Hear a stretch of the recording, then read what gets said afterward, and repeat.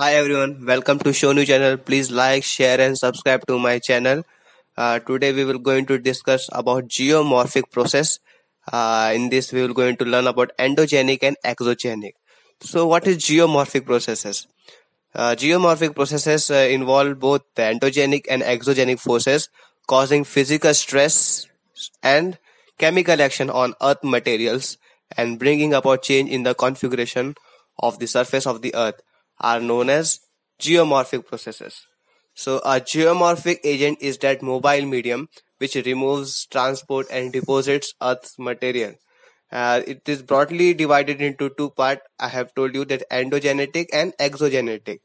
So endogenic this in this the energy emanating from within the earth due to radioactivity, rotational and tidal friction and primordial heat from the origin of the earth constitutes the main force behind the endogenic geomorphic processes. And in exogenetic, the exogenic processes include geological phenomena and the processes that originate externally to the earth's surface, and they are genetically related to the atmosphere, hydrosphere and biosphere, and therefore to the process of weathering, erosion, transportation, deposition, denudation and many etc. So this lead to the exogenic. So it is in endogenic, which is due to the internal forces, and exogenic is due to the external, not within, it's from outside from the atmosphere, hydrosphere and biosphere. So we will see each of them. So in endogenic, I have told you it is from internal forces. It occur due to radioactivity, rotational and tidal friction, and primordial heat. It is also divided into two parts. First is diastrophism, and second is sudden movement. So what is diastrophism? Diastrophism is general term applied to slow bending, folding, warping, and fracturing. And these slow movements are actually very means are take lot of time. So this movement cause considerable deformation over a short span of time. And this dystrophism is also divided into apodogenic, or which are also called as continent forming, and second is orogenic, or which also called as mountain building. So in this continent forging or apirogenic, this is also divided into upward and downward. So actually apirogenic movement refer to upheavals or depression of land, exhibits long wavelength, undulation and little folding. The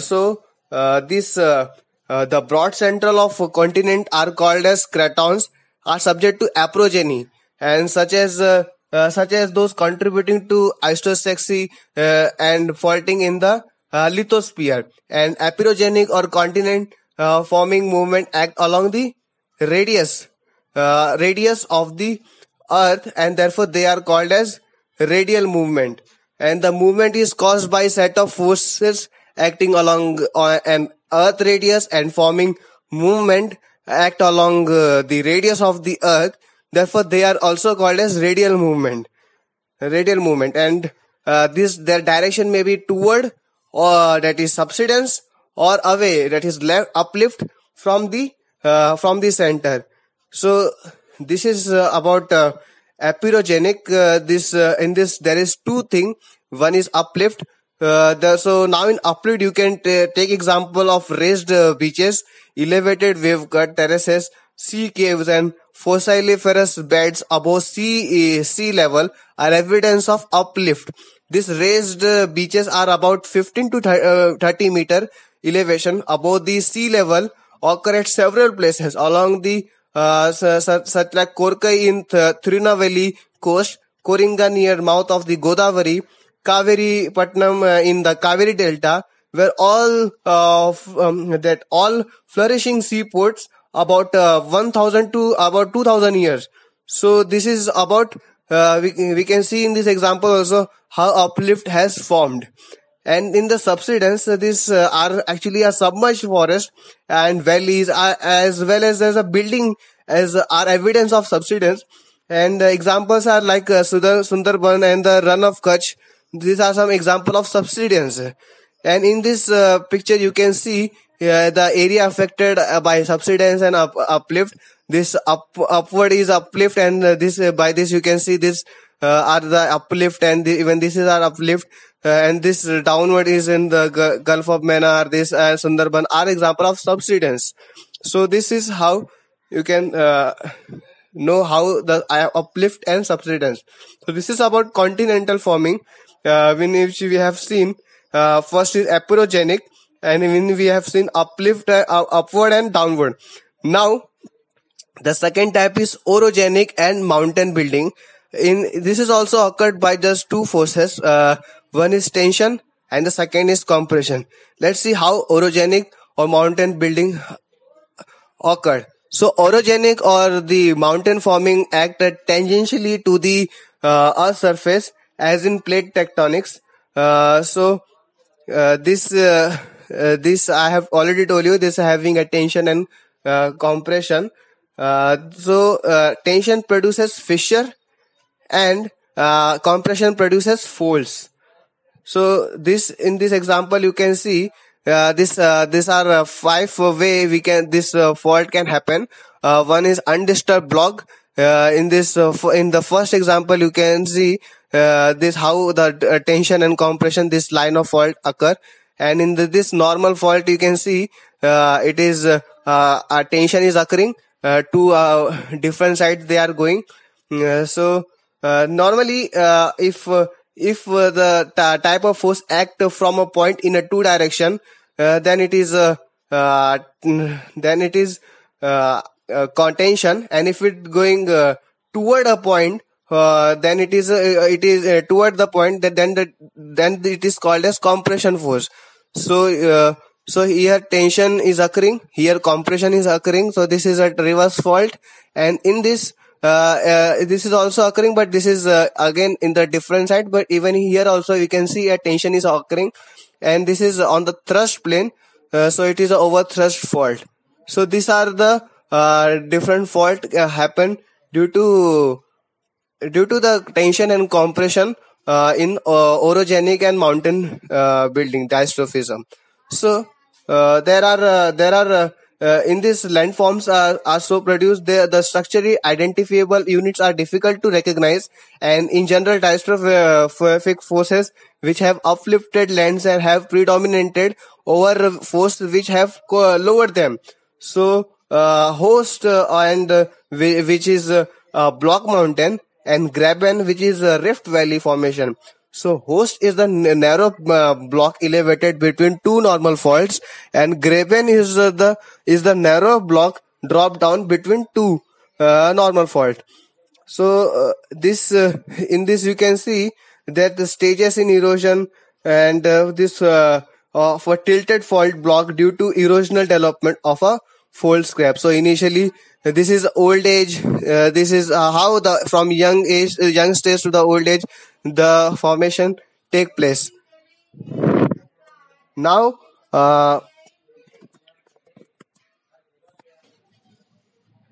after dystrophism, we will going to see sudden movement. This also involve two type. One is earthquake and another is volcanoes. So in earthquake, that it occurs when the surplus accumulates stress in rocks in the earth interior is relieved through the wake zone over the earth's surface in form of kinetic energy of wave motion, causing vibration on the earth's surface. Such movement may result in uplift in coastal area, and earthquake causes change in contours, change in rivers courses, and even tsunamis. That is seismic waves created in seas by an earthquake, as they are called in Japan, which may cause shear line changes, spectacular glacial surges, as in Alaska, landslides, soil creeps, mass wasting, etc. So you can know that in an earthquake in Chile caused a 1 meter uplift in coastal areas, and earthquake in New Zealand in 1885 caused an uplift of up to 33 meters in some areas, while some areas in Japan in 1891 subsidized by 6 meter after an earthquake. So both uplift and subside both can happen due to earthquake. This is a very devastating picture of earthquake. Now, volcanoes. So, volcanism includes the movement of molten rocks, which is magma, onto or toward the Earth's surface, and also formation of many intrusive and extrusive volcanic forms. A volcano is formed when the molten magma in the Earth's interior escapes through the crust by vents and fissure in the crust, accompanied by steam, gases like hydrogen sulfide, sulfur dioxide, hydrogen chloride, and carbon dioxide. And many pyroclastic materials are also present in volcanoes. What is pyroclastic rocks? So these pyroclastic rocks fragments of or ash erupted by a volcanoes, especially as a hot, dense, destructive flow. Depending on chemical composition and viscosity of the lava, a volcano may take various forms.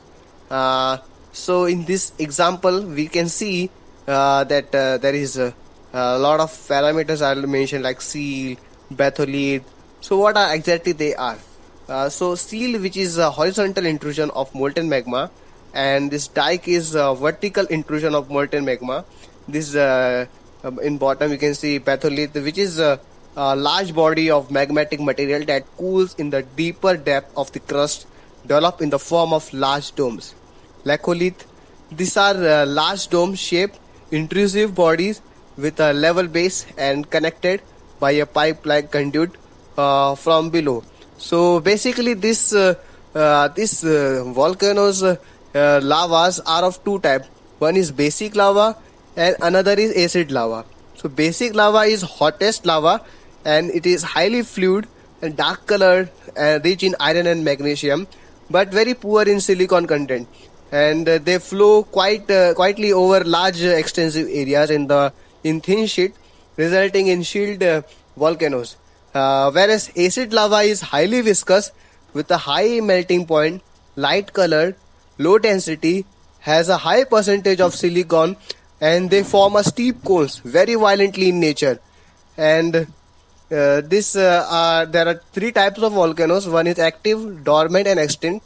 Active, they frequently erupt or they have or erupt in recent time, or dormant, they have been known to erupt and show sign of the possible eruption in the future.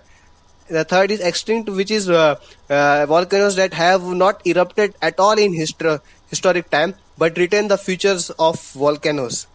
In this you can see that a young fold mountain, that how earthquake zones are present in the world in this map.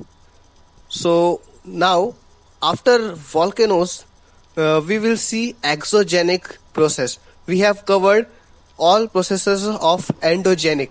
Now we will going to see exogenic process. So initially I have given you a rough idea of exogenic processes, which include geological phenomena and processes that originate externally to the Earth's surface. So exogenetic factors and processes could also have sources outside the Earth, for instance under the influence of the sun, moon, etc. They are genetically related to the atmosphere, hydrosphere and biosphere, and therefore the process of weathering, erosion, transportation, deposition, denudation, etc. As I told you, this exogenic is also having a lot of factors. It is also divided into two forms. One is weathering and erosion. It can take place by weathering also and erosion also. So we have also heard here a word called denudation. So we will see. We will first going to see what is denudation. So denudation means to stripe off or to uncover, and denudation mainly depend on rock type and its structure that include folds, fault, orientation, inclination of bed, presence of absence of joint, bedding planes, hardness or softness of constituent mineral, chemical susceptibility of mineral constituents, the permeability or impermeability, etc. And all the exogenic geomorphic processes are covered under a general term, denudation. The effect of most of the exogenic geomorphic processes are small and slow, but will be in long run affect the rock several due to continued fatigue. So In denudation process, you have seen the weathering. These all three are processes of denudational process. One is weathering, mass movement, and erosion and transport. So, in case of weathering, the driving force will be gravitational molecular stresses or a chemical action, and in mass movement, the driving force will be gravitational forces, and in erosion and transportation, the driving force will be kinetic energy. So, in weathering or erosion, the first we will going to see weathering. Weathering is defined as a mechanical disintegration and chemical composition of rock through the action of various elements of weather and climate. And erosion is the process of eroding or being eroded by wind, water, or unnatural agents. So in weathering, there are three types. One is physical, second is chemical, third is biological. So if we see the first chemical, the chemical plays a very important role in weathering change. So the extremely slow and gradual decomposition of rock due to exposure to air and water. The first we going to see the solution. In what kind of change happen in solution. The solubility of the mineral into water or acid, resulting in the removal or disintegration of rock matter. CO2 dissolve in water, forming weak carbonic acid, which affect the karst topography. Now, the second chemical change we observe is carbonation. Carbonation is a reaction of carbonate and bicarbonate with the minerals and is a common process helping the breakdown of feldspar and carbonate minerals. Third is hydration. Hydration is the chemical addition of water. Calcium sulfate take water and turn into gypsum. You know that the gypsum is more unstable than calcium sulfate. And fourth is oxidation and reduction. Oxidation, you know that it refers to the combination of a mineral with oxygen to form oxide or hydroxide. For example, red iron turn into brown or yellow due to oxidation. And reduction, in reduction, oxidized mineral are placed in an environment where oxygen is totally absent. And for example, red color of iron upon reduction turn into greenish or bluish gray. So this is all form of chemical example we can learn of weathering. Now the second form weather can occur is about physical weathering. They are dependent on some applied forces such as gravitational forces, expansion forces, water pressure, etc. The weathering processes is caused by thermal expansion and pressure release. So in this we will first going to see unloading and expansion. This lead to removal of superincumbent load, result in the expansion of upper layer and disintegration of rock masses. Exfoliation process take place, resulting in exfoliation domes also. So in the second is temperature changes and expansion.